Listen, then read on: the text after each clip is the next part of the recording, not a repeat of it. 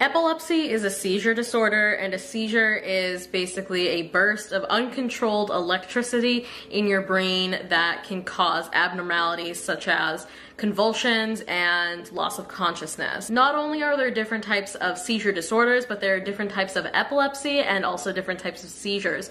So I have something called right temporal lobe epilepsy, and I have tonic-clonic seizures, also known as grand mal seizures. During a seizure episode, I will experience something called an aura, which is basically your brain kind of warning you about what is about to happen. Some things that I experience during this are tunnel vision. I will start seeing numbers.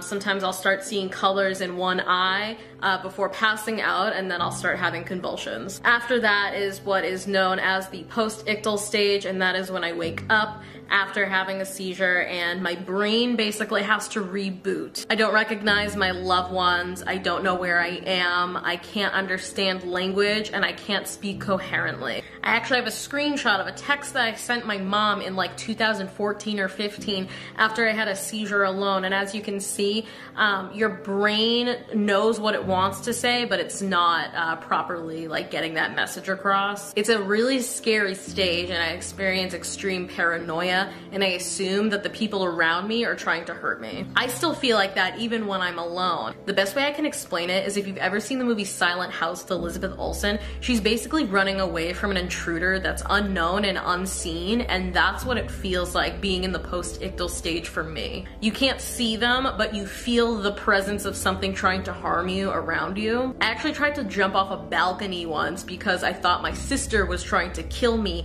after I woke up from having a seizure. I'm explaining this in detail because I think a lot of people have a misconception about like what seizures actually are, and it goes far beyond passing out and like shaking a little. It can actually take me about 2 to 3 weeks to fully recover from a grand mal seizure because of the muscle soreness that occurs and also any bodily harm that might happen, which could be anything from hitting my head on the floor or biting down on my tongue. And biting down on your tongue makes it extremely hard to eat solid foods for a few weeks. And the other thing is that seizures can be deadly. SUDEP, or sudden unexpected death in epilepsy, is what took the life of Cameron Boyce in 2019. Another thing is that I get asked a lot about my lighting equipment, and I actually own strobe lights.